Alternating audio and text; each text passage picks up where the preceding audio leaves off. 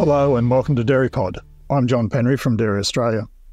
In this episode, Dairy Australia's General Manager, Sustainable Dairy, Charlie McElhone, speaks with Western Australian dairy farmer Michael Partridge about the trade and export opportunities available to farmers and the relevance for the state's fresh milk production. The pair discuss the importance of growth and opportunities for Australian dairy, as well as the need for free trade agreements and the work required to remain competitive. Hi everyone, my name's Charlie McElhone. I'm the General Manager of Sustainable Dairy at Dairy Australia. And today I'm joined by Michael Partridge, a dairy farmer from Western Australia and representative on the ADF Policy Advisory Group for Economics and Trade. Michael's also a past president of WA Dairy Farmers, Dairy Council. And so to start today, which we're going to talk a bit about trade and the importance of trade in the context of a WA dairy farmer, being Michael, I think we'll start by just handing over to Michael. Michael, can you introduce yourself and tell us a bit about you and your farm? Yeah, g'day Charlie, nice to be here. I'm a sustainable dairy farmer from southwest of Western Australia, and we've been farming this same piece of dirt for 135 years. So that's where I kind of take the sustainability from, that we've kind of been looking after this bit of ground and increasing production every year for 135 years. My son is on the farm full-time now. He's fifth generation. And so I've farmed with my wife, Leanne, and son, Harrison. Mum and dad have kind of retired recently, and our daughter, Oakley, who happens to be working in Melbourne at the moment. Excellent. So tell me about dairy farming in Western Australia, Michael. I mean, what's the sentiment now? How has that changed over time? Where is the industry up to right now? The WA, we're kind of steady as she goes. That's kind of generally how WA fits. We have around a bit over 100 dairy farmers left in the country. But over the period since 2000, where we came from 500 dairy farmers to 100, our production for the state has maintained pretty close to a similar level. So we've done a pretty good job as a state adjusting to different markets as such. And yeah, we've kind of, I think we did have the highest cow per herd. I think we come second to Tasmania now. And our production per cow is up there, either one or two nationally as well. And are farmers generally feeling confident about the future of the industry at the current time? In general, we produce milk in the most isolated dairy market in the world. Our responsibility is to produce fresh milk for the most isolated city in the world, which is Perth. And we do that in the driest state, in the driest continent in the world. So we have our challenges. I don't think I've told too many lies there, but someone may prove me wrong. But that's pretty well in a nutshell where we are. So I think we do a good job at doing what our market wants us to do. Mm. So today we're going to be talking a bit about trade, and it's important, in that context, about one of the most isolated markets in the world being the Western Australian market. Give us a bit of a perspective about where trade sits for a WA dairy farmer, considering that you're traditionally labelled as one of the fresh milk states, supplying into the domestic fresh milk market. A lot of our milk is fresh milk, either your white milk, and we also very big flavoured milk drinkers in this state, second to South Australia, but it's pretty high up there. I think Master's Iced Coffee outsells Coca-Cola in this state, as does Farmers Union. I think was the first beverage in the world to outsell Coca-Cola in a beverage sense. So yeah, we kind of like our iced coffees, and we've got lots of tradies and lots of miners who enjoy their iced coffees. So they've kept the WA dairy industry in the profit, while we had a downturn in the white milk space. with the down campaigns of the past. We've had improvement in that space, which is very well received across the supply chain. But more importantly, there always needs to be, it's what the last litre is worth, and to make sure that there is a home for the last litre. And we've had challenges in that space in the past as well. So exports are important in that it does give us growth and diversity. And what about the context in relation to your alternative markets being predominantly the domestic retailers, but also some of the other WA users? I mean, how does trade fit in that context too, Michael, and in providing different options to supply your milk? Well, we kind of all our companies over here require a fairly flat supply chain, so their supply curve, so their pricing tables kind of lead us to produce milk fairly flat all year round. But the importance of our closeness to Singapore is kind of a fairly mature market, and we've had fresh milk go to Singapore for a long time out of WA. More recently, we've kind of been growing into the Southeast Asia and the UHT kind of spaces, and that's all important for having a bit more diversity and a bit. If you don't have growth, you don't have the opportunity for growth. People, you got to see that there's someone wanting your milk going forward. And when we didn't have a lot of exports and we had the downturn in the white milk retail sector, the sentiment amongst farmers wasn't very good, because there was no one really wanting milk, more milk, and there was the value of it and the perception of what it was worth did take a downturn as far as how people felt. That's certainly improved, and people are feeling a lot better about the future going forward. I mean, we hear a lot about WA having the Nullarbor in between you and the East Coast, and that provides a level of insulation from that competition, particularly in the fresh liquid milk space. How do you see that dynamic and your association with the milk pools from the East Coast and what that means from a WA farmer's perspective?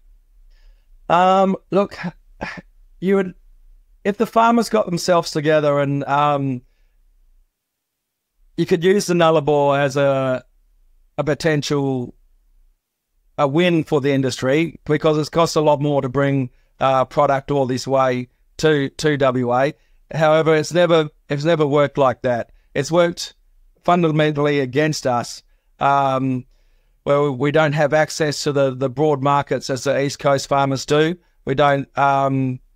We've got 2 or 3 processors who may want your milk rather than the other person this year to the next. But predominantly, not many people change processors, because you're supplying your processor who requires a certain amount of milk, and everyone just ticks along nicely. Whereas the previous 2 years, where the East Coast has come out of very good times, there was a hell of a lot of competition for milk. That competition was less here than it was there, because everyone had the amount of milk they require and just ticked along nicely. Milk prices did improve. It was only when I went to the East Coast that colleagues over there are saying, "What's the bloody hell going on in WA? You're still getting the lowest price in the country." However, now where our prices are, that they're quite reasonable, and there'll be less downward pressure on ours right now compared to, say, Victoria and Tasmania, because the bit of the downturn in the commodity export space. Yeah, sure.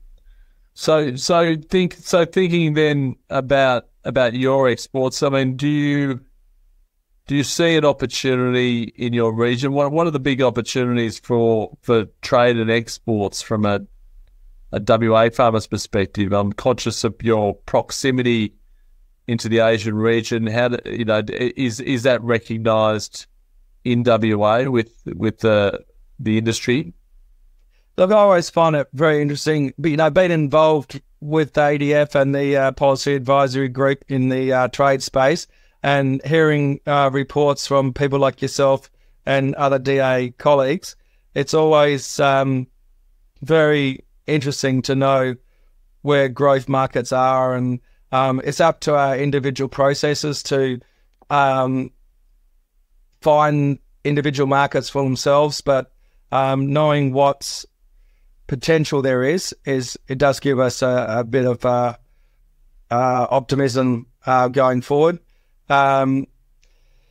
The big one, and you know more about the free trade agreement with Indonesia, and they're still fairly protective on the fresh milk space.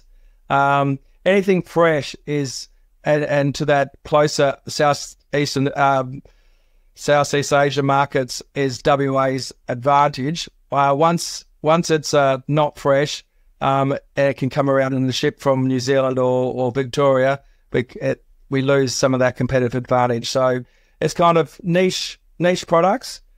So we're hearing a little bit, I mean, it's obviously at a national level, we've heard in recent times about the impacts of a shrinking milk pool.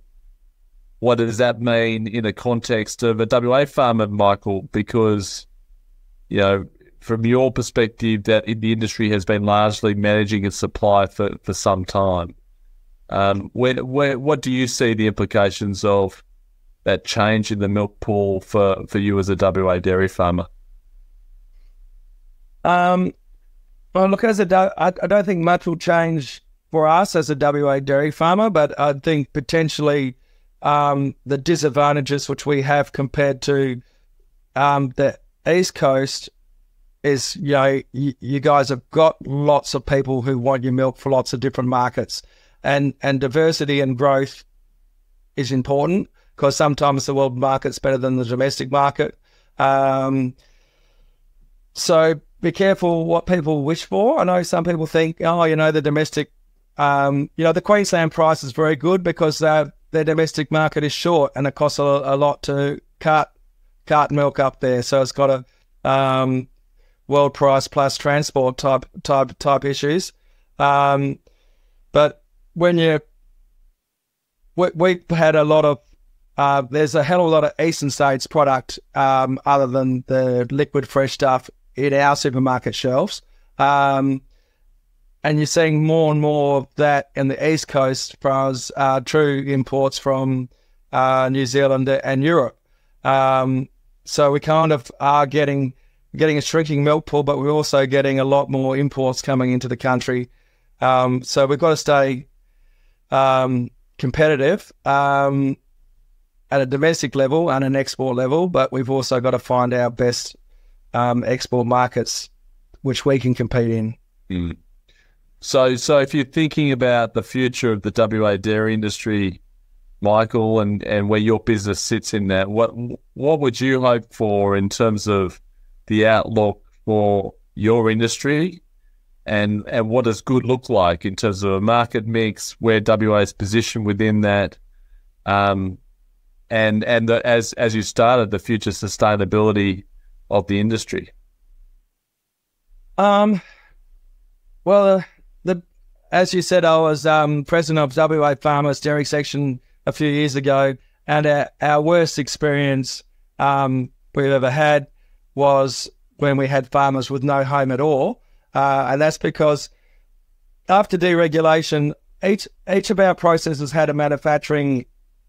They all made butter. They all had powder plants. They had all that, but that all kind of manufacturing was a casualty of deregulation in this state. And then you don't have a home for your last litre. So that's where our proximity to Southeast Asia and getting milk out of the country and always having a home for your last litre, I just can't show how important that is. It's the last litre which drives your price. If no one wants your last litre, the rest of the milk comes down. And if someone wants to bid more for your last litre, it drags the value of all the milk up. So it's about having a home for all milk and all milk potentially which can be produced. Michael, listen, I think that's a really good summary and outlook for a future. Thanks so much for your time today. It's good to get your insights for someone who's been pretty prominent within the industry over many years. So thanks very much for your time, Michael.